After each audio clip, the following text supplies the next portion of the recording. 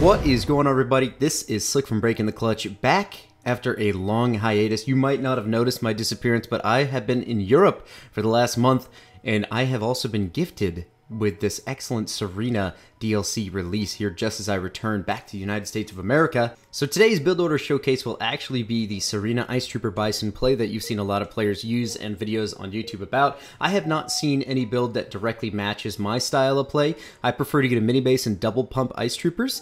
And you will see exactly how. I have not seen any other players, actually even 1s, 2s, and 3s I've been playing against, don't do it like this. So I'm kind of happy that, you know, my little uniqueness is going to be shared with you guys directly. So anyway, there are a couple different variations of Serina's play. I love her because she's so versatile. I've seen guys, there's a couple OP strats in the mix that are even more crazy than this. And we'll get to those later in the week, but for now we're just going to be sticking with this basic utility build, as I like to call it. Utility being it's basically good for a starting play. Of course, you will have to adjust. Generator first, and then you immediately send your Marines out to grab some supplies. Pretty standard issue stuff here. And then your first leader power is actually going to be Ice Barrier.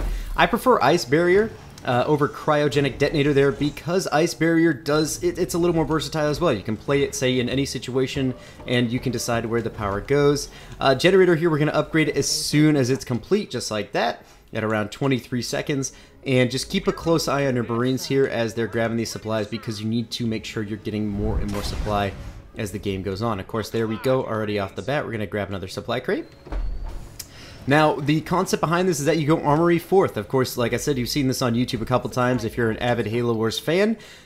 So just stick to that basic concept. This is extremely basic. Like I said, this is some easy science. A lot of you learned as soon as the hero meta started coming into fruition. You'd see a lot of builds are very similar to this style of play where you go Armory 4th there.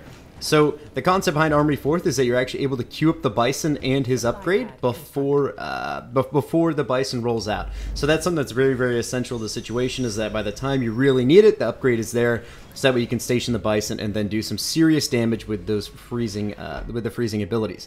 The second concept behind this, of course, is Cryotech Advancements. Did I say the right? Cryotech Advances, because of course they do a shit ton of damage to any unit. Barracks 5th here.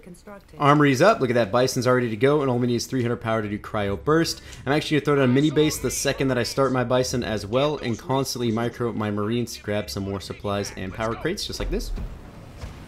Now, of course, I am doing this live, guys, because I feel that doing it live is the best way to do it. Fuck it, we're doing it live, if you will.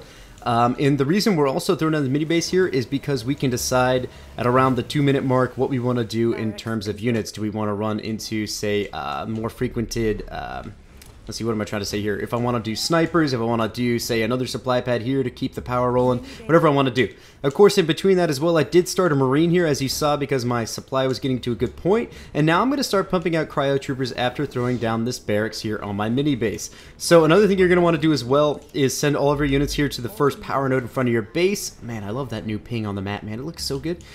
And what we're going to do is start grabbing the power nodes. Of course, with this Bison, man, Bisons can shoot in the air and freeze all these Sentinels. It is so good. And I love to see your early game, especially with taking out these nodes. It's super easy. You know, I feel bad for the Arbiter and why can't I think what the hell it is? Honor Guard as well, because, you know, they're all the melee units that you have for the Banished just can't do this early game. You need to have an actual sizable grunt force. So Cryotech Advances here is started immediately. We're actually going to start grabbing power nodes. I recommend that you use Ice Troopers to grab these power nodes, simply because Ice Troopers cannot shoot Sentinels in the air. Of course, you're going to be seeing a huge stack of power right now as I start to grab more nodes across the map.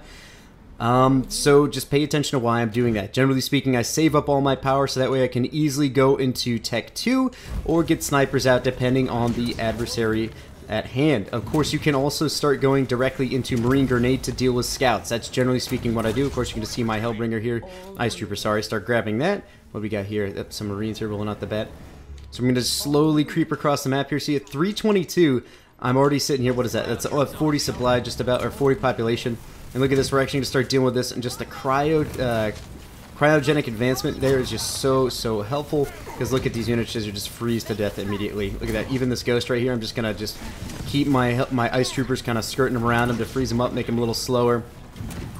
And I'm going to make sure, there we go, yep, I'm starting to cap that as well. Alright, so once again, just assuming the starting comp here, of course when the power nodes are capped as well, you get this huge icy area of effect, which is just so incredibly helpful, especially for vision, as well as, say, just being damn annoying. At around 4 minutes, I'm going to start pushing up with my entire army to the enemy base. I'm sitting at around 500 power. It's going to stay that way for a while. Look at that, man. You can't cap that, bro. You're frozen. Of course, look at this. Just these units here are just so helpful. Of course, as well, as soon as that armory is done, you should really sack and go into supply pad. I definitely missed that opportunity there. But what I'm going to do here is just bring all of my units here to the back.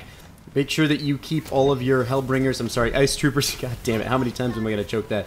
Bring all of your Ice Troopers on top of the turrets to freeze them immediately, and you're actually going to hit the Y button on the Bison to immediately station here and just start wrecking absolute havoc.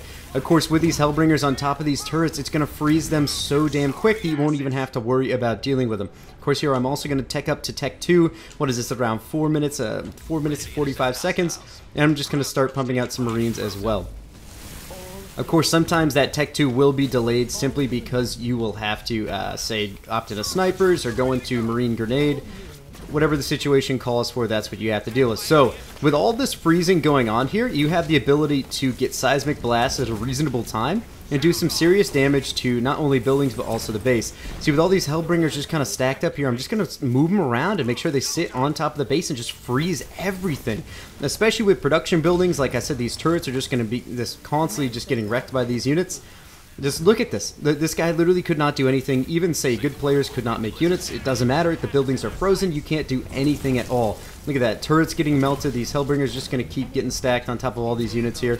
Look at this. Even though we are playing against a normal AI, nobody could do anything about this unless they had a combatable force here. Of course, we're going to get Seismic Blast here and drop it immediately. God damn it, I missed the opportunity to drop it there. Typical. But all you got to do is drop it on some frozen buildings, and it will do some serious amount of damage.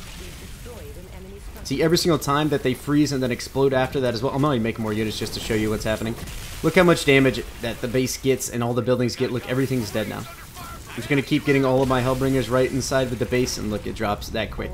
So anyway, guys, this is the basic Ice Trooper Bison opener that you're seeing a lot. Of course, with a second barracks, it is extremely better than any other methodology.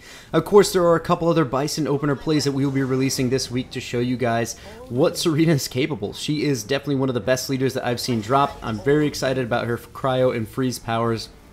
And I love the different builds that you can pull off with her. So anyway, guys, thank you so much for watching. This has been Slick from Breaking the Clutch. I hope you enjoyed that footage. Of course, like I said, with Seismic Blast as well, not only should you just use it on a base, but, you know, use it on any starting army.